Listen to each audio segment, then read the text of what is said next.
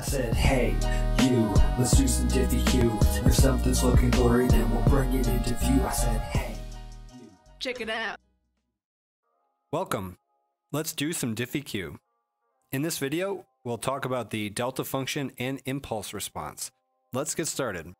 First, we'll look at the concept of a rectangular pulse. Now, suppose we have this pulse in yellow, or this function in yellow, where we are 0 up until we hit the t value. Then we're at a height m, some positive number, for some time until we reach time b, and then after that, it's 0. This is called a pulse because we go along, there's no activity, all of a sudden it jumps up and then jumps back down.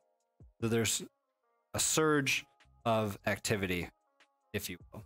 Mathematically, what this would look like is a combination of two Heaviside functions. One, u of t minus 0, which we may just write as u of t.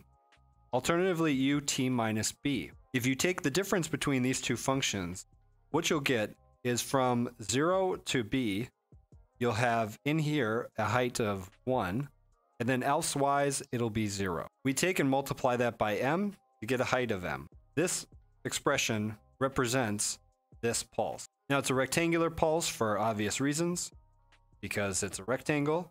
You can have other types of pulses. You could have a triangular one where you're 0 for a while, you spike up and then back. You could have a pulse like this, but of course, here we have a rectangle. You could also do things such as have really any function you like for an amount of time. For example, you could be 0 for a while, and then let's see, be cosine, and then go back. This is maybe something that looks more akin to a heartbeat. Now we're going to think of the delta function as, in some sense, a limit of the following scenario. Suppose that you have a pulse that is non-zero from t value of 0 to t value of, and its height is 1 over b. If we compute the area of this rectangle, the base is b, the height is 1 over b. 1 over b times b is obviously 1. Now let's say we want to move b closer to 0. We're going to move it to the left, but we want to keep the same area the whole time. You could imagine moving b for a little while and getting something like this, where 1 over b, since b is smaller, divided by a smaller amount, means we have a larger number. And the area, of course, is still b times 1 over b, so we get an area of 1. Imagine pushing it even closer. As you push b really close to 0, 1 over b is going to be very, very high. And you can imagine taking it to the limit where b goes to 0, and that correspondingly pushes 1 over b to be infinitely high. Something like this, where our pulse is now 0 everywhere except for right over t is equal to 0, in which case, since we have an infinitely small width, we need an infinitely high height. Now, this is just an intuitive idea. We'll define the delta function more formally, but for now, this is the good idea to keep in mind, that there is just this briefest of a non-zero spike, if you will. And it's an infinitely high spike because it's for an infinitely short amount of time. Now, in the first case, on the left here, we would call this a pulse, kind of a long, low pulse. We would call the middle case also a pulse. And then we call this last case an impulse. And this is what we're going to think of as our delta function, delta of t, where in some sense, this is not totally accurate, but in some sense, this function is 0 when t is anything but 0, and it's infinity otherwise. Now, this can occur at places besides t is equal to 0. We could define a slightly modified impulse delta function where there's a spike over t is equal to c, infinitely high speed. And this we would call delta of t minus c. In both cases, there's an impulse, which we take to mean a sort of infinitely high or large pulse over an infinitely short amount of time, essentially 0 time, and that we'll call delta. If it's shifted over to c, we'll call it delta minus. Now let's look at how the Heaviside function and the delta function compare. Suppose here we've drawn a Heaviside function where it's shifted over by c. The Heaviside function is 0 up until a certain point, namely c here. After that, it's equal to 1. We denote this by u of t minus c. Now let's say we correspondingly graph delta t minus c. You may notice that there's somewhat of a pattern here. Namely, notice everywhere here we have 0 here. Everywhere here we have the value 1, but it's horizontally flat and then at this point C, where there's all of a sudden this big jump from 0 up to 1, we now have infinity. Think about the derivative of the Heaviside function. We can see that the derivative everywhere here for t less than c, there's a derivative of 0. We have a horizontal curve. That corresponds to 0 here. So since the derivative is 0 here, we have a value of 0 here. Notice for t that is strictly greater than c, we have also a 0 derivative. It's horizontal curve, and that 0 derivative corresponds to a 0 value down here. So outside of t is equal to c, this graph exactly represents the derivative of this function. The derivative is 0 here, and notice we have 0 here for the value. At the point c, where t equals c, notice if you were to try to find the curve of a tangent line there, in order to connect a tangent line in some sense, what you would need is an infinitely high sloped tangent line. Your tangent line would be vertical. So that corresponds to a slope that we may call infinity, which is represented here. Again, this is an intuitive thing. We're not formally declaring this to be true, but a very good way to think about the delta function is as the derivative of the Heaviside. So here we say, quote unquote, the derivative of the Heaviside, and that we would denote by delta t. Now that we've given some intuition on what just this delta function is, let's give it some more formality. So we'll say the delta function delta is an object. So I really should have quotes here. Delta quote unquote function is an object. It's not a function in the way that we usually think of them, as a map from one set to the other, just quite simple. But it's a more generalized function, if you will. For now, just think of it as some object, such that if you were to take this delta shifted by c, and you were to integrate it, the integral will be equal to 1. Very much in the same way how we had that constant area of 1 before. We can think of all that area of 1 being somehow concentrated in this infinitely thin but infinitely tall rectangle. Again, that's just the intuition, but we can see it reflected here in the formality. Besides this fact that integrating this delta function over the whole real line gives us 1, we also have that if we integrate it times any function, what we'll get out is the function value at the shifted amount. So these are the two properties that this object has, and they both have to deal with integration. Now let's see how the delta function interacts with convolution. Suppose we convolve some function f with the delta function. By the definition of convolution, when you have the convolution, it's going to be this. We take the integral from 0 to t is the independent variable. We take the first function, which is just f here, a general function, we haven't specified what it is. We now use a new variable that we'll integrate with respect to. Here we'll call it a, purple. Then we take the other function, in this case delta, and we take t minus this new variable that we integrate with respect to. Now let's write it without any color, or just a minor amount of color to keep track of the.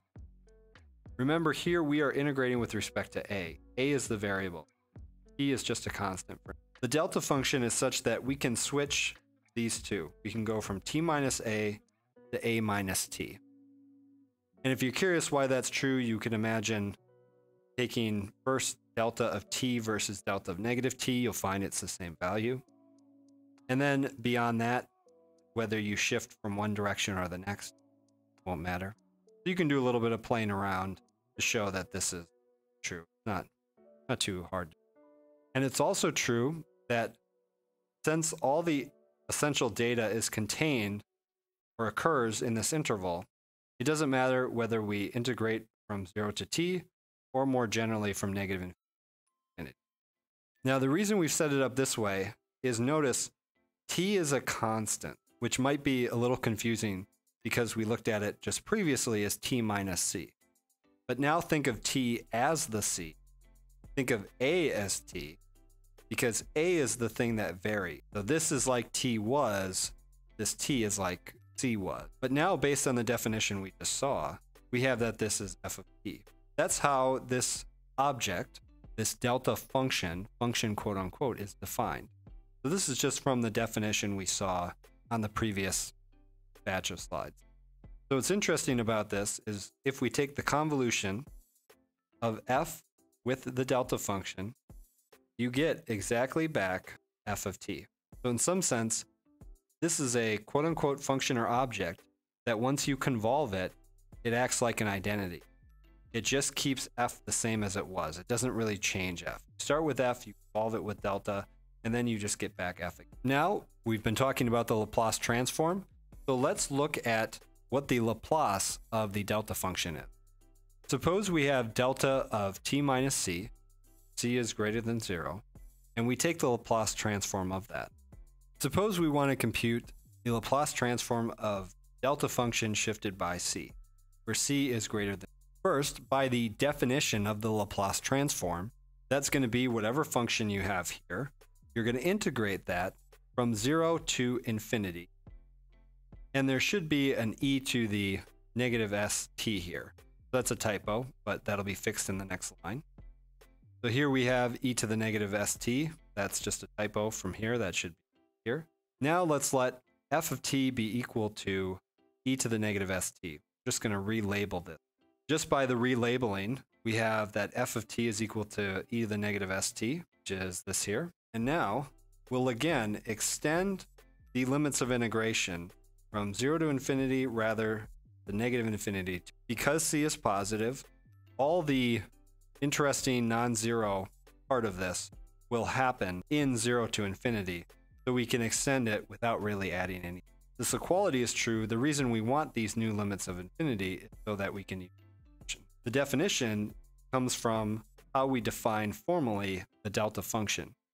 And if we have this set up, what happens is that we simply get f of c. Now, what is f of c? We just relabeled it. We said f of t is equal to e to the negative st, and we relabeled it so that we could fit this with the previous definition. Now, to reiterate, there is a typo up here that should be e to the negative st. The video is such that it's going to be hard to go back and edit that, so just make note of that there should be an e to the negative. Finally, if we replace f of c with this substitution, where f of t is e to the negative st, we of course replace t with c, and what we get is e to the negative sc.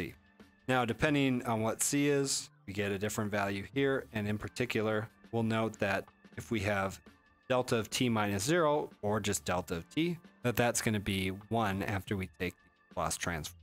Now I'll make note of it, because of the way this video is structured, this should be. Now let's do some computations where we involve the delta function. Suppose that we have the differential equation x double prime plus 2x prime plus x is equal to delta t, and we have initial value information where x of 0 and x prime of 0 are equal. Start positioning it so that we can do our work. And the first thing we'll do is take the Laplace transform. Because of the linearity of the Laplace transform, we're able to write it like so. And because of what we just showed with the Laplace transform of the delta function, we get e to the negative s times 0 because there's a shift of 0 with the delta function. That, of course, will be e to the negative 0, or e to the 0, and that, of course, is 1. Meanwhile, if we write out what these derivatives are when taking the Laplace transform, we get the following expression on the left side, which can be simplified because x of 0 is 0, x prime of 0 is 0. That means these terms are 0, this term is 0. Finally, that lets us see that the Laplace of x is this expression, which can be factored, and now is just like 1 over s squared, which is the Laplace transform of t, except there's a shift of negative 1 to go from s to s plus 1. When we take the inverse Laplace transform, then what we'll end up with is that x is equal to t e to the negative t. That comes from the Laplace transform table, from the fact that we have here the Laplace, where we can think of this as the Laplace transform of t but shifted by 1. So if we take the Laplace transform of t, what we get is 1 over s squared. But notice we have 1 over s plus 1 squared. So it's like we took s and we replaced it with s plus 1. And again, that can be found in the Laplace transform table. And now let's look at a second example. Suppose here we want to just compute what is the inverse Laplace transform of this expression.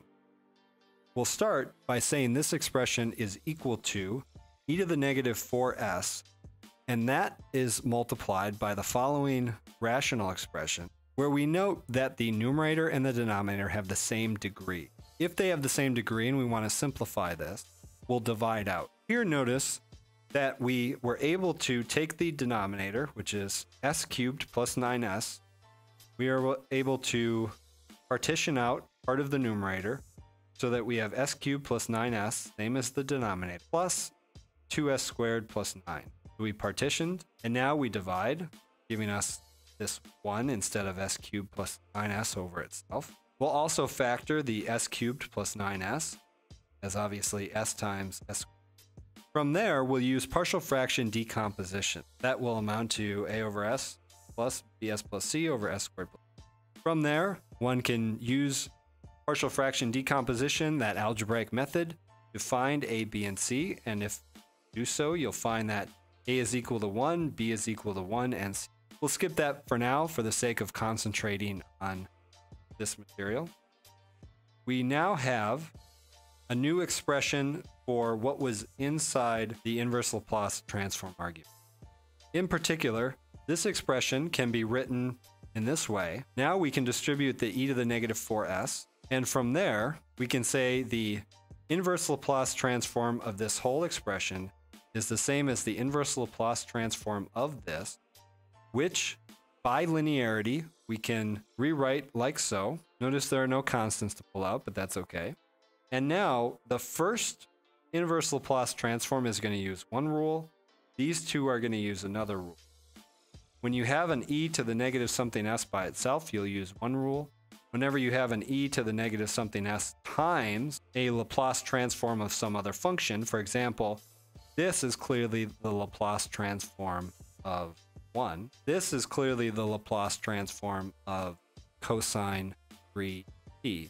Since we know what the inverse Laplace transform of these are, since they're getting multiplied by e to the negative 4s, that will use a certain rule, which is different than if we just have e to the negative 4s by itself. So these two together will use one rule. The cyan term will use a different rule. We've written the rule here that the Laplace transform of delta t minus c, which we saw earlier, is e to the negative cs. Notice that's just isolated a single exponential. Meanwhile, over here, if you have an exponential times a Laplace transform of some other function, the inverse Laplace transform is going to be the Heaviside function times the function you would have gotten but shifted by c. So notice these are both shifted. So you have two different rules, a case where the exponential is isolated, and then a case where the exponential is multiplied by the Laplace transform of some other function. Working through that, we obtain that the first one is delta t minus 4. The next inverse Laplace transform is simply u t minus 4. That's because this is the Laplace transform of 1, and you can't shift 1 at all, or shifting it doesn't change it, so it's just 1, even though that there's a shift. Here, the Laplace transform, as mentioned, inverse Laplace transform, is cosine 3, and then notice here there's a shift of c. Since c is 4, we shift it by 4. And instead of doing 3t, we do 3t minus. T is replaced with t minus. And then of course we have the shift here, which we... Now this leads us to a notion of impulse response. If we have a linear differential operator, where t is the independent variable and x is the independent variable, we can essentially say the following thing, which at first glance may not seem all that important at all, but once we think and discuss it for a bit, I hope that it will become more clear why it is so important. Suppose you have a differential equation that looks like where you have L of x, L being a linear differential operator, is equal to delta of t. You also have initial value information, essentially as much as you need. X of 0, x prime of 0, etc., etc. That will be necessary when you take derivative. If we suppose That will be necessary for the sake of computing the Laplace transform, as well as it being exactly equal to 0. We need that for this particular case. If it has solution x delta, and then you take the same differential equation, at least on the left, but now you change from the delta quote-unquote function to any other continuous function, and you have the same initial value information, and in particular it's all 0, we can now say exactly what the solution is. It's the x delta solution we had here convolved with f of t, where f of t is this. Now again, at first glance, this may just seem like a bunch of notation and not really important, but let's think about why it is important.